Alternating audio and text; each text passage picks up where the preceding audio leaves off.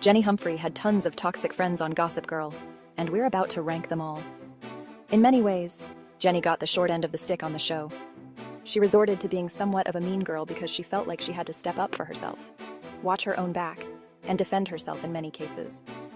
Here's a ranking of Jenny's 15 friends on Gossip Girl from the sweetest and most loyal to the most evil and toxic. Vanessa Abrams. Vanessa easily snags the 15th position since she was Jenny's sweetest and most loyal friend on Gossip Girl. She and Jenny grew up together and treated each other like they were sisters. Of course, a lot of that went out the window when they realized they both had feelings for Nate Archibald. Still, Vanessa initially always had Jenny's back.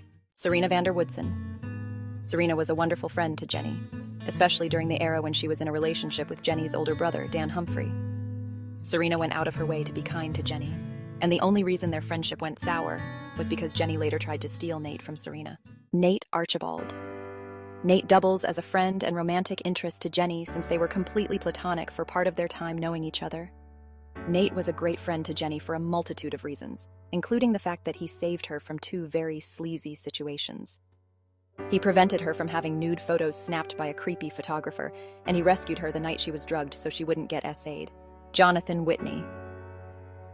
Jonathan Whitney was friendly with Jenny because of his relationship with Eric van der Woodsen, so he lands in 12th place. Jonathan would have always been cool with Jenny if she hadn't started exhibiting bully-style behavior. If it were up to Jonathan, they would have been on friendly terms all along, but Jenny is the reason a better friendship between them wasn't possible.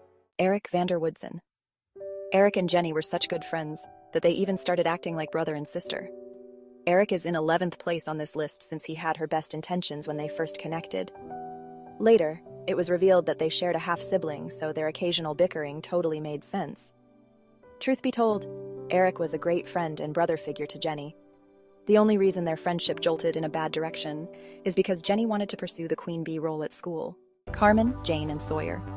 Carmen, Jane, and Sawyer were three of Jenny's minions while she was taking on her Queen Bee position as a high school student. As a trio, these girls land in 8th, 9th, and 10th place. They weren't toxic, but they didn't exactly do anything to indicate they had genuine love for Jenny or her best interest at heart. Isabel Coates. Now, we're starting to venture into the toxic zone, starting with Isabel in 7th place. She was more of Blair's friend and minion than Jenny's, but they definitely ran in the same circles at the same time. Isabel knew how to make Jenny feel inadequate and deficient with a simple glare. Penelope Shafai. Jenny's friendship with Penelope was also super toxic, even though Penelope was more of a friend and minion to Blair. That's because Penelope and Jenny both had a mutual attraction for Nate. It's a bit difficult to develop a healthy friendship with someone when you both like the same guy. Hazel Williams. The 5th place spot goes to Hazel. Things undoubtedly got a bit awkward between them after Jenny attempted to steal Hazel's mom's super expensive dress. Jenny was totally out of line when she did that, so it makes sense that a genuine friendship based on trust was never going to form between her and Hazel. Damien Dalgard. Damien doubles as a love interest and friend to Jenny since they started off totally platonic before he showed a romantic interest in her. He was a toxic friend in Jenny's life because he was down to get her caught up in the criminal world of drug sales. He lands in 4th place for being such a toxic friend and short-lived boyfriend to Jenny. Blair Waldorf. Blair was 100% toxic in Jenny's life because she made Jenny feel like such a loser. For this reason, Blair lands in the 3rd place position. Jenny felt like she was never good enough in Blair's eyes, yet she was constantly fighting tooth and nail to impress Blair so she could fit in with Blair's circle. The most toxic moment of all between Blair and Jenny happened when Blair banished Jenny from Manhattan after finding out that Jenny slept with Chuck. Juliet Sharp. Juliet was another extremely toxic friend in Jenny's life because she convinced Jenny to become her ally so they could attack Serena together. For this reason, Juliet takes the 2nd place spot. Their revenge plot against Serena was diabolical and sinister. They drugged Serena so she would wake up alone in a hotel room, totally confused about her circumstances. It was evil, and Jenny found herself embroiled in the drama based on Juliet's plan. Agnes Andrews. Agnes takes the 1st place position for being the most toxic friend Jenny had throughout her entire time on Gossip Girl.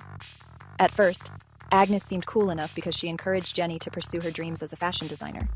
But then she started sabotaging their business plans and business meetings. Things came to a head when she lit Jenny's dresses on fire. Agnes further proved that she was truly evil when she drugged Jenny's drink and set her up to get assaulted by men from a bachelor party. Agnes was sick in the head, to say the least. Which of Jenny's friends do you think was the most toxic? Let us know your thoughts in the comments section below.